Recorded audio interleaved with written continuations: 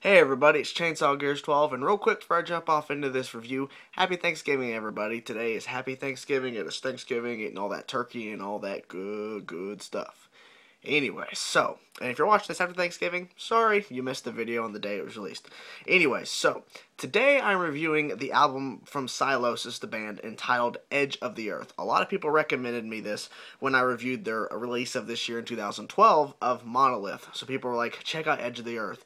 It's either a lot better or you're going to enjoy it. That's basically what I got, was that it's as good as Monolith, the 2012 release, or it's better. So, there is 14 tracks on this album. Full track listing and personnel that played on the album will be in the description as always.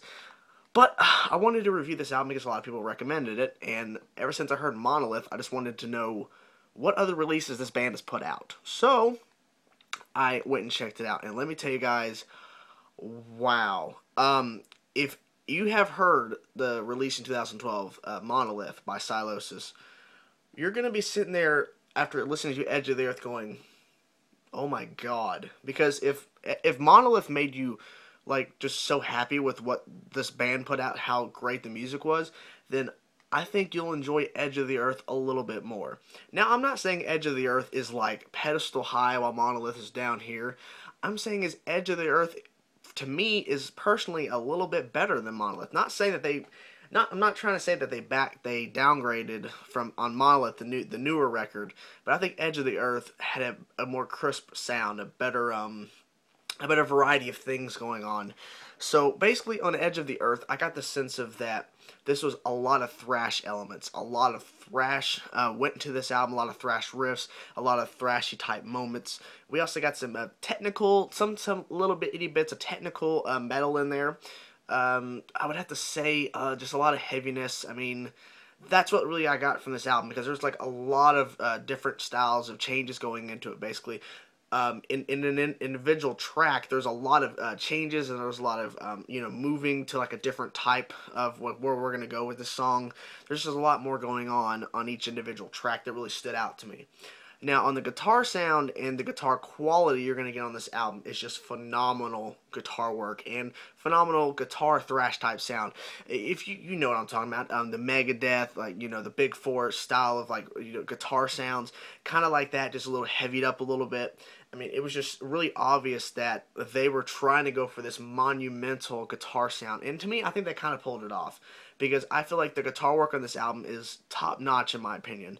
Now, some people might say, well, I've heard this kind of stuff before, but for me personally, listening to the album and really like remembering all these other albums that I've heard of other thrash type bands that kind of sound like Sylosis, like where Sylosis might get their influence, I think Sylosis is really on this album, Edge of the Earth, sorry about that, is just a monumental thing, because there's so much going on, and just the guitar work that went into this album is just mind-blowing to how they came up with these riffs, because a lot of them stand out from other bands I've heard that have written riffs, and like, oh, that sounds kind of like this, that's kind of original. I feel like this album just was really top-notch work. Same thing for the bass quality.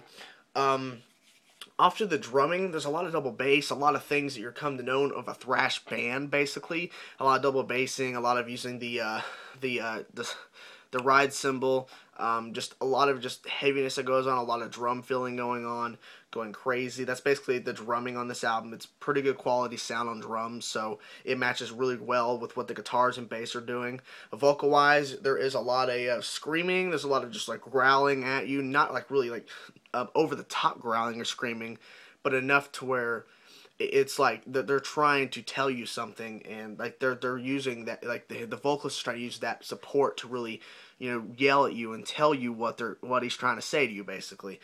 There are some singing moments, and what's good is that the singing moments are in the perfect place, in my opinion.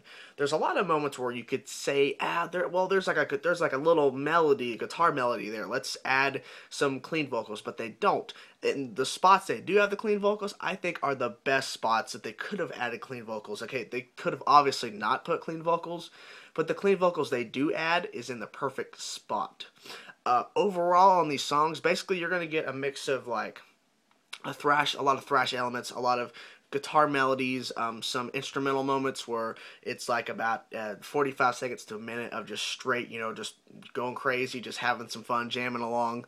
The guitar solos are just ridiculous on this album. Like you expect like thrash bands to really throw out those like crazy guitar solos. Well, this is no different. Sylosis just brings their A game with the guitar solo wise. They just throw them out and like they're going crazy, tapping, sweeping, whatever they can do, they're doing it, and it blows my mind because every guitar solo on this album, from going from track to track, just sound like it took some time to get that down. It didn't take one take to get that guitar solo completed, and that's going on the record.